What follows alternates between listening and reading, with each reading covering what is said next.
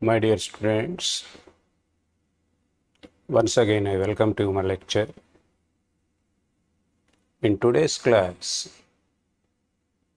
I will try to explain the two aspects of the genetics in continuation of Mendel's laws of inheritance.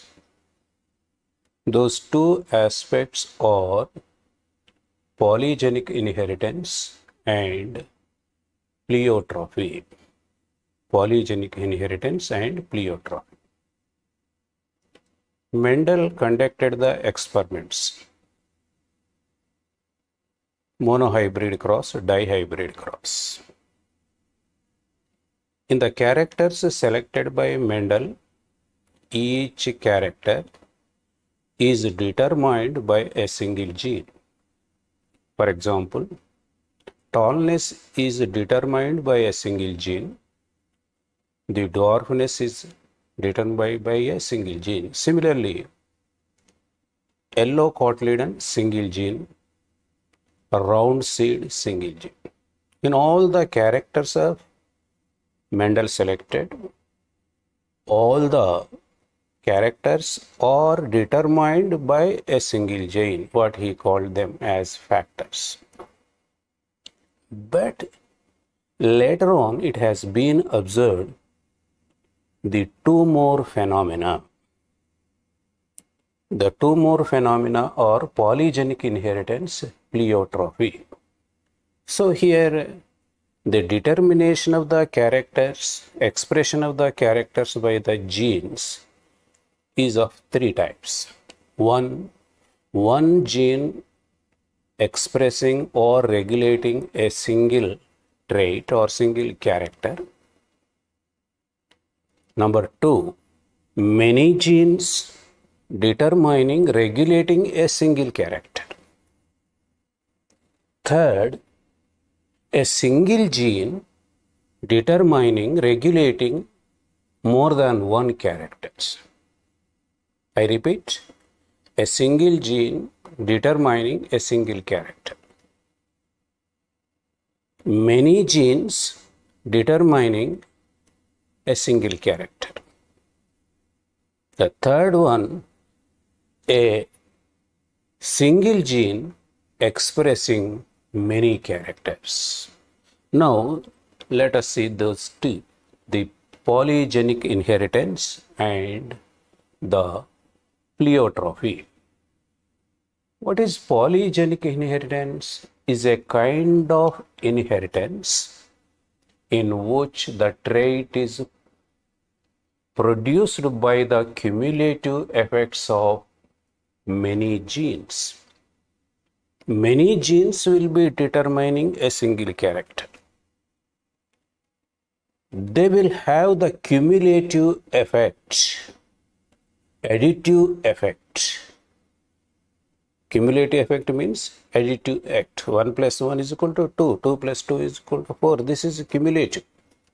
Similarly, here, all the genes determining a single character will have the cumulative effect.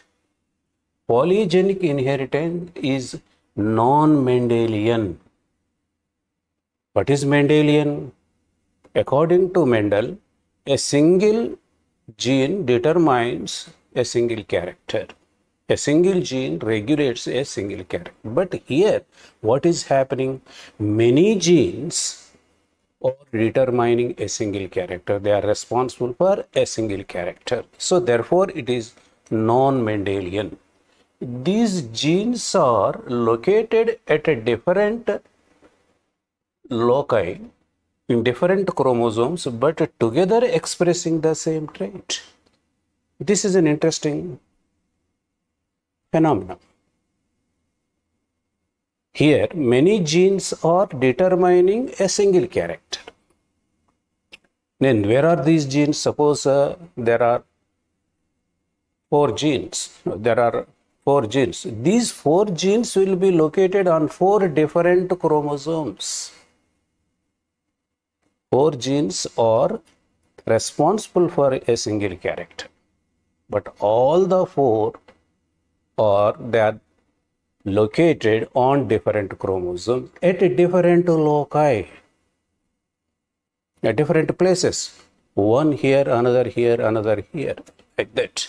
But together, they will be expressing a single character.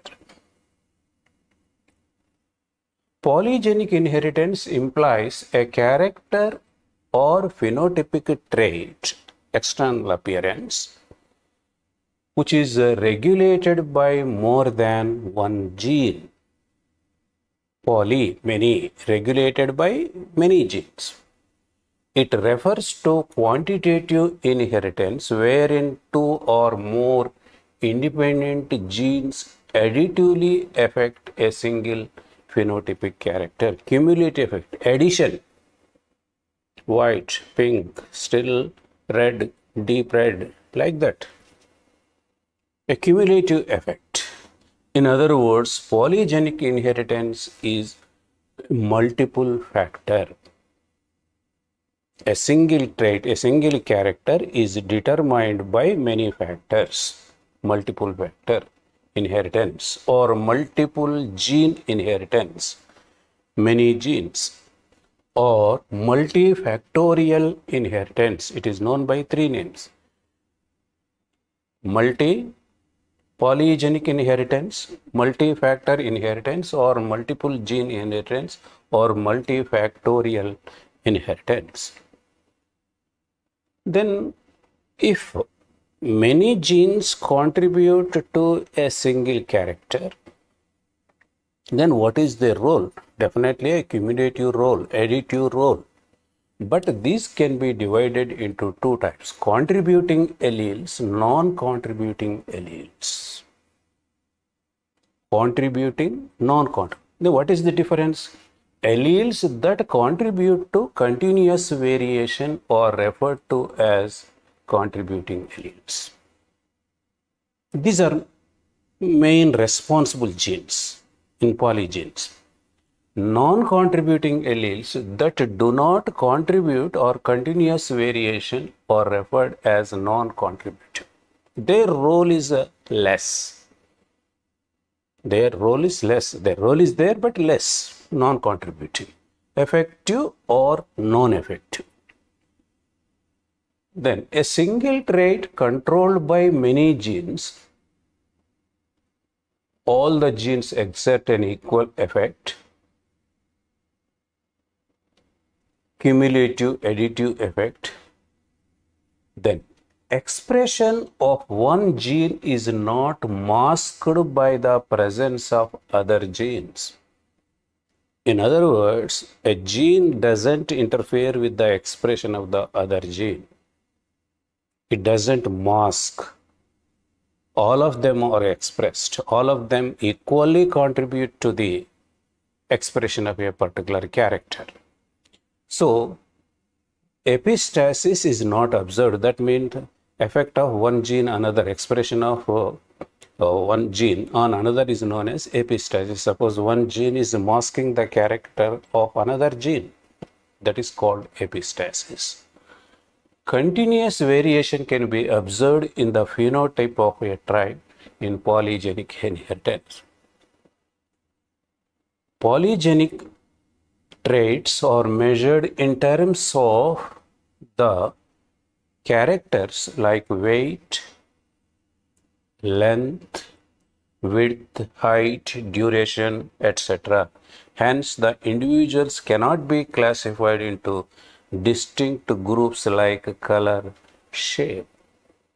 So here a distinct character is not observed. Suppose you take the human height. Smallness to very tall. There are so many intermediate characters, you cannot classify these people. Variations in polygenic inheritance is of three types: phenotypic, external features, genotypic, or environmental due to environmental factors. Examples of polygenic inheritance: skin color and pigmentation, So we will have the grades, different types, dark blackness to white, human height, human eye color. Similarly, in plants, kernel color of the wheat, the length of the corolla in tobacco, there will be very short, there will be very long. For example, human beings, the skin color is controlled by A, B, C dominant. A, B, C, small a, B, small a, small b, small c are recessive. Genotypes of three dominant alleles, darkest skin color, just like in Africans. Suppose recessive genes are there, A, B, C. Look at here, A, B, B, C, C, all recessive. They are lightest skin color. Lightest skin color. Polygenes are highly influenced by the environmental factors. Because a single character is regulated by many genes, even if there is a one change in the one gene, then it will have the total effect on the character. Different environmental conditions regulate the gene functioning, resulting in varying gene functions. Then what is the significance in nature? Why it is like this? What is its importance? Polygenic inheritance responsible for the population variance. One of the reasons why the individuals are different one from other in a population, all the individuals are not similar. They are different. But for these differences, there are many reasons. There are many genetic, environmental reasons. One of the reasons is the polygenic. Evolutionary significance. If variation is there in the population, ultimately it will lead to the evolution. These polygenic variant changes, polygenesis, are responsible for evolution of species. Finally, this variation may lead to the speciation, appearance of the new species. This is also known as theory of polygyny for evolution. So this is a polygenic inheritance. 2-3 points, very, very important points. A single character regulated, determined by many genes, more than one genes. Number 2, these genes are located on different chromosomes at different loci. So they will have additive or cumulative effects. The good examples in human beings, height, skin color, eye color; in plants, kernel character in wheat; then corolla length in tobacco. Significance is variation, evolution, ultimately leading to the formation of species. Then what is, let us see, pleiotropy. Pleio means many. Pleio means many. Trophy, appearance. This is quite opposite to the polygenic inheritance. In polygenic inheritance, many genes determine a single character. But here, a single gene determines many characters, quite opposite. These two types of phenomena are there in nature, in organisms. What is pleiotropy? Tropism? when a single pair of gene controls the production of many characters. A single gene or a allele, or if you take the homologous, a pair of alleles determine many characters. Then it is called pleiotropism. The gene is called pleiotropic gene. A gene determining, expressing, regulating many characters is known as pleiotropic gene. Pleiotropy was coined in 1910 by Festschrift. Pleiotropy described the genetic effect of a single gene on multiple phenotypic traits, on many characters.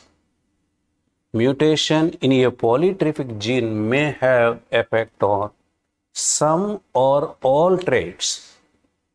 Single gene, earlier it is determining many characters. Suppose if there is a mutation in that gene, that effect will be seen in all the phenotypic characters determined by that particular gene. In some or all traits. Mechanism of pleiotropy in most cases is the effect of gene on metabolic pathways. Pleiotropic genes effect will be on metabolic effects first. The metabolic effects in turn will be seen in phenotypic characters. Later we will see different phenotypes. So this is how chromosome, gene, a single gene determining many three characters, trait A, trait B, trait C.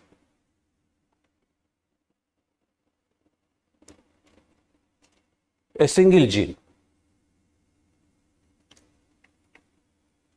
Example, phenylketonuria PKU disease in humans. It is due to mutation in a single gene PP that codes for the enzyme phenylalanine hydroxylase.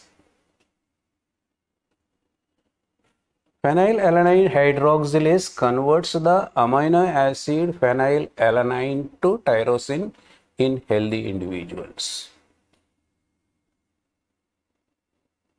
Suppose if there is a mutation, due to mutation, conversion of phenylalanine to tyrosine is reduced or completely stopped, ceased.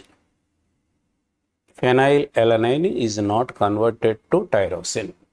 So that effect will be seen on, finally, mental retardation, one phenotypic character, reduced hair, second phenotypic character, third skin pigmentation. All these are phenotypic characters. Metabolic effect is here.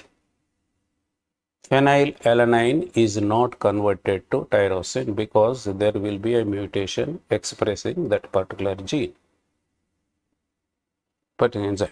Example 2, Dobzhansky 1900 has demonstrated that a gene for white eye in Drosophila. Earlier people thought that gene will determine the whiteness of the eye in Drosophila. But later it has been found that the same gene will also determine the sperm storage organs in males and females, other structures. Shape of the sperm storage organs in females after the copulation, as well as other characters. Then here, this is a phenylketonuria, single gene mutation, mental retardation, one phenotypic character, second reduction in hair, third skin pigmentation. Third, people with hereditary disorder known as Marfan's syndrome, a protein will be affected. A change in the protein structure or change in the polymerization of polypeptides. That effect will be usually tall height, thin fingers and toes, dislocation of the lens of the eye, heart problems. Now look at it. These symptoms do not seem directly related.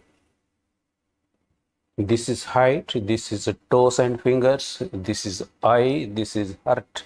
Unrelated, quite unrelated.